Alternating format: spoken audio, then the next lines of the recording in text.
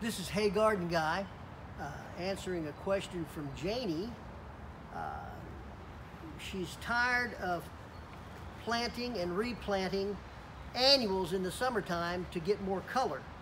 So what she's wanting to do is she's wanting to know what annuals will basically bloom all summer.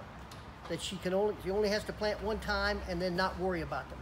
I don't think there's an annual that does that you don't have to worry about them. There are those that bloom all summer long, but you still have to create some care along with that.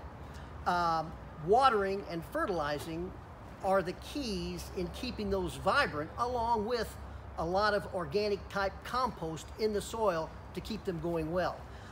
Annuals do very well when maybe your perennials have reached their peak and they're kind of waning, they're no longer blooming like you want.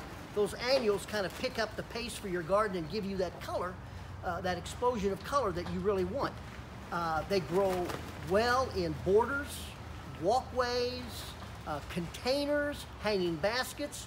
So understanding that, here are the annuals that I recommend that bloom all summer long. Number one is the zinnia.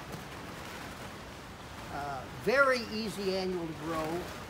Number two are impatiens. They like the shade. Geraniums, petunias, marigolds, morning glory, asters, sunflowers, and cosmos. So there you have it, a list of 10 that are tried and true, that do a very good job in your garden, that explode color in your garden, but you still have to water and fertilize. This is Hey Garden Guy, raising your garden IQ one question at a time.